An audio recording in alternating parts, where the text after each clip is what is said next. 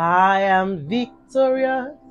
Yes, I am victorious. Glory be to God, who has given me victory. Victory. You are victorious. Yes, you are victorious.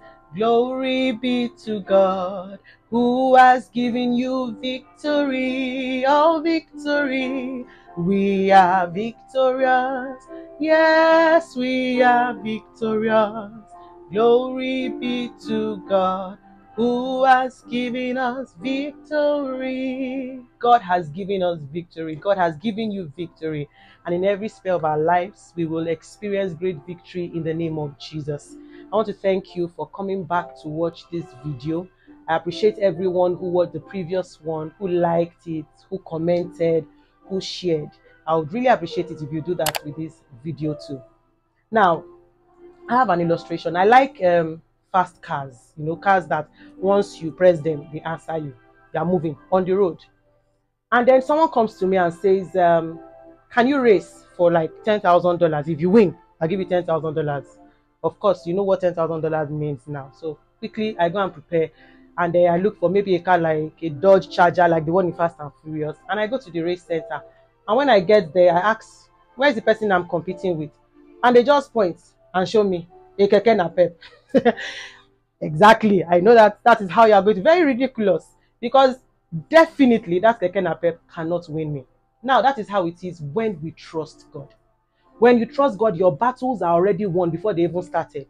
God fights for you. He gives you victory. You do not need to fight. All you have to do is trust him, sit down and watch. And then he comes, he gives you the victory on a platter of gold. Now, John 6:33, the Message translation says, "This I have told you, so that in trusting me, you will be unshakable and assured, deeply in peace." It does not say you can be unshakable. When it says you will be unshakable, it is a certainty. It is not a probability. So every time we trust God, we are sure that we will be unshakable in the battles of life. We will be rest assured in the battles of life, and we will enjoy deep peace. The second part of that verse says that in this godless world, you will continue to experience difficulties.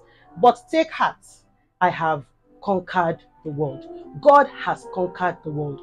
Now he says that we will continue to experience difficulties. So these difficulties will continue to come. They might come from the left, from the right, from loved ones, from friends, from wherever it is. But there must be a certainty in our hearts that no matter how tough those battles are, we're already victorious from the start. Why? Because God has already conquered.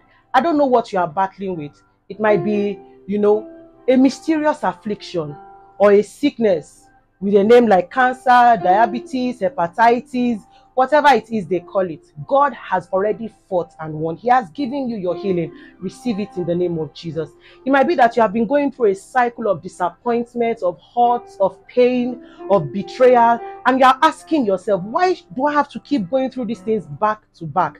God has already risen on your behalf. He has fought for you and he has given you complete victory. All you need to do is believe him and receive the victory. It is also possible that someone has what belongs to you, your possession, your position, your promotion, whatever it is rightfully yours. God has already taken it from the person because he owns the heavens and the earth, and he has given it to you. Receive it.